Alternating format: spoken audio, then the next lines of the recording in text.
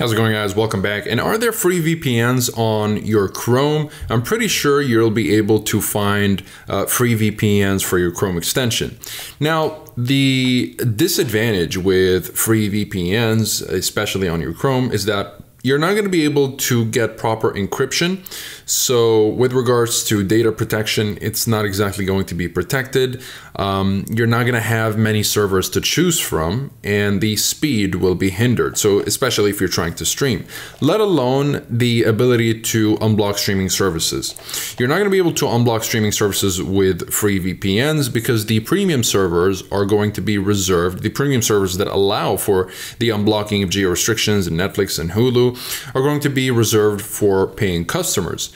And most of these premium versions of these free VPNs won't even give you full access. So today I have 3 suggestions for you guys: NordVPN, ExpressVPN, and Surfshark, and they all have extensions right here. So as you can tell, I personally choose ExpressVPN. It's my overall best VPN, especially if I want to unblock streaming services. It's super consistent.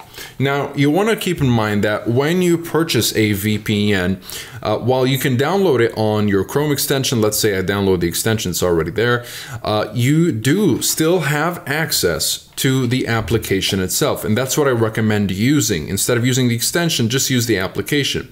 Now, let's say you only want to use your VPN for your browser anyways, and that's why you're getting the extension. Very easy. All these VPNs, Nord and Surfshark and all these VPNs do have the same feature, which is split tunneling.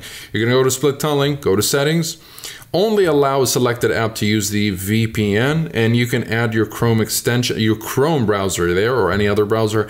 And this way, when you turn on the VPN, you're only going to be using the VPN on the browser, while the rest of your connection is left untouched by the VPN tunnel.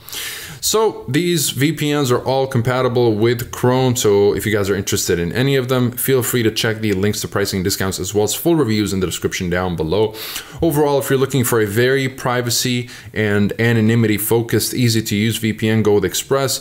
If you're looking for a VPN that gives you a whole bunch of bonus features and focuses on performance and speed, go with Nord. It's a very well-rounded VPN. And if you're looking for the best budget option that gets the job done at the cheapest possible cost, Surfshark will be a wonderful option. Besides that, comment below if you have any questions. I'll be happy to answer all of them. Like and subscribe if you'd like to support the channel and stay up to date with everything VPNs and cybersecurity. Thank you guys very much for watching, and I'll see you in the next one. Have a wonderful day.